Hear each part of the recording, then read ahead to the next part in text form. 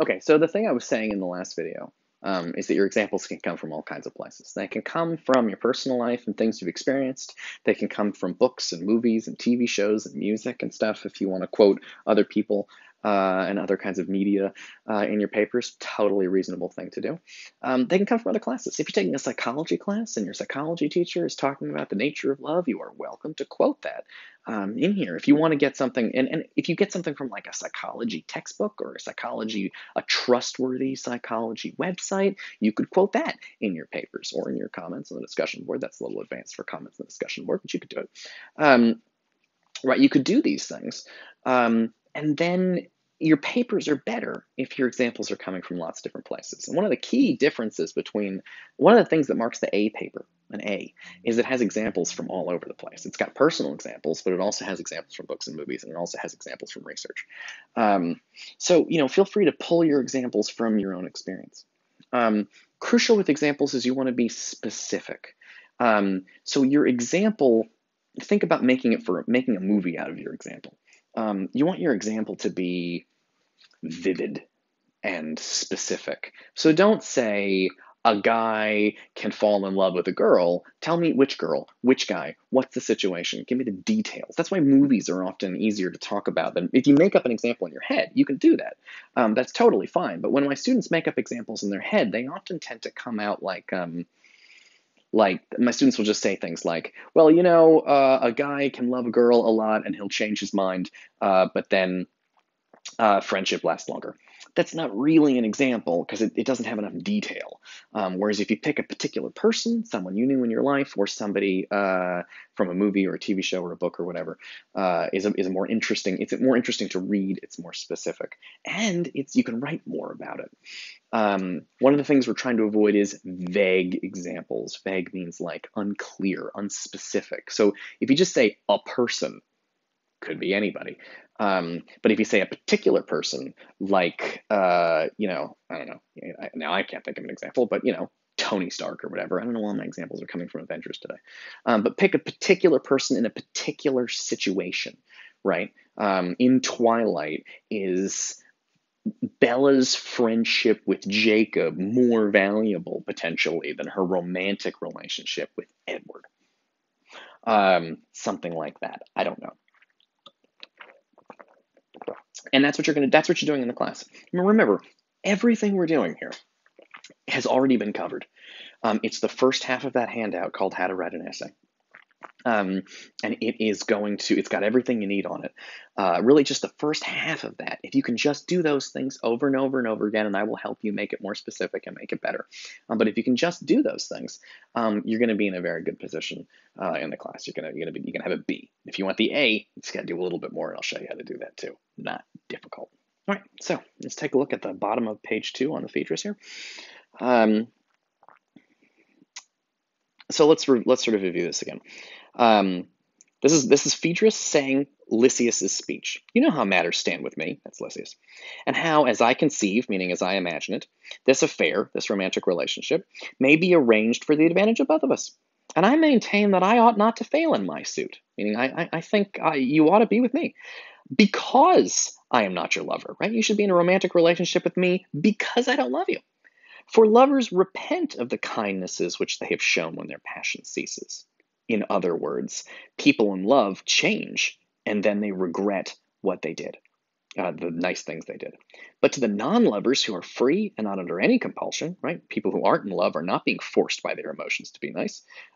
No time of repentance ever comes. They don't have to feel bad about what they did. They just chose to do it. They weren't forced to do it by the power of love. For they confer their benefits according to the measure of their ability, in the way which is most conducive to their own interest, right? They're just being reasonable, rational people doing things that interest them. Then again, lovers, and we're back to, so let's talk about lovers. And remember, Lysias's point is that being in love is bad.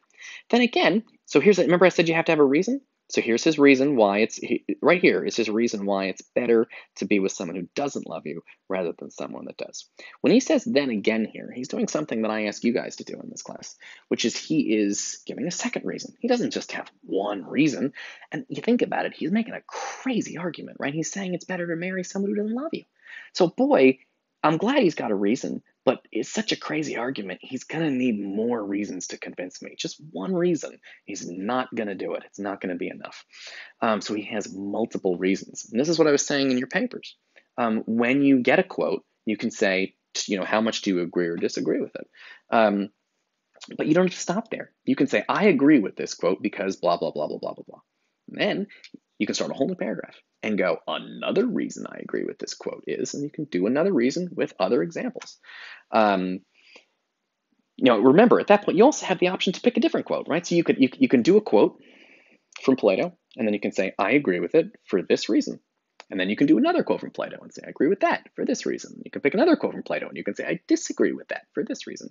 But you can also stay with the same quote and say, I think Plato's right for this reason. Another reason he's right is, another reason he's right is, all about the same quote, and do that as much as you can. You can repeat these moves. Now, I recommend doing these kinds of moves that I gave you on the piece of paper. Try to do them at least once so that I can see that you know that they exist, that you're practicing. But if you want to make your thing longer, just do it again. Have a second reason, have a third reason. So let's take a look at Lysias's second reason why it's better to be with someone who loves you. It's better to be in a, going too fast. Let's look again at Lysias's argument about why it's better to be in a romantic relationship with someone that doesn't love you. Lovers, right, people in love, consider how by reason of their love they have neglected their own concerns and rendered service to others. And when to these benefits conferred they add the troubles which they have endured, they think that they have long ago made to the beloved a very ample return. He's saying it's pretty much the same thing he said before, but he's saying that people who are in love, they feel like they've neglected their own life, right? Because love forced them to pay attention to other people.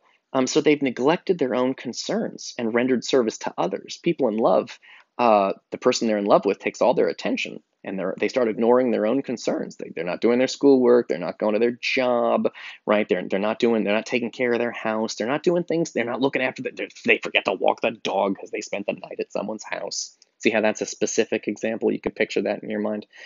Right, so they regret these things, and when to these benefits conferred, they add on the troubles they've endured, because it's difficult to take care of the person you're in love with. They think that they have long ago made to the beloved a very ample return, right? They feel like they feel like it's one way. This is people in love, they feel forced to give and give and give and give to the person they're in love with, but they start to feel regret that it's like only going in one direction. And then that makes them angry and it makes them upset, because one of the big things that this book is about is that love is irrational, that it doesn't really make logical sense. And that's something that is going to be covered, and we're going to be talking about that more and more and more. So let's take a look down here. So he's talking, and then he goes to the next person. So he says the people in love they're going to neglect their own concerns, helping other people, the person they're in love with. He says, but the non-lover, meaning, me, you should be with me because I don't love you, he says. The non-lover has no such tormenting recollections. He has never neglected his affairs. Meaning, right, the person who doesn't love you didn't ignore, they weren't so crazy with love that they ignored their own life, right? They never, I'm on the top of the next page, they never quarreled with his relations. He has no troubles to add up or excuse to invent, and being well rid of all these evils, why should he not freely do what will gratify the beloved? Right, meaning that someone who doesn't love you didn't fuck up his own life chasing you, and therefore is going to be a better person to be with because they haven't sort of messed up their whole situation. They're not fighting with their family. Love made me tell my parents that I refuse to come home and I have to be with the person I love, and I snuck out of the house to see them. It's just, you can't.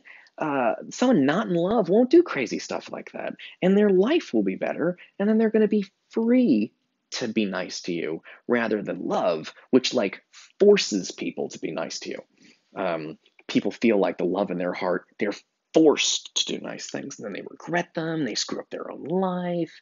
And he says that's why it's better to be with a non-lover. They're more reasonable. You see how I put some specific examples in there? Right, he says quarreled with relations.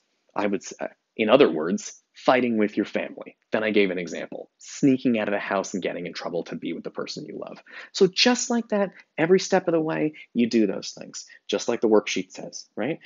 Quote it, put the quote in your own words, give an example. Cool. See you in the next video.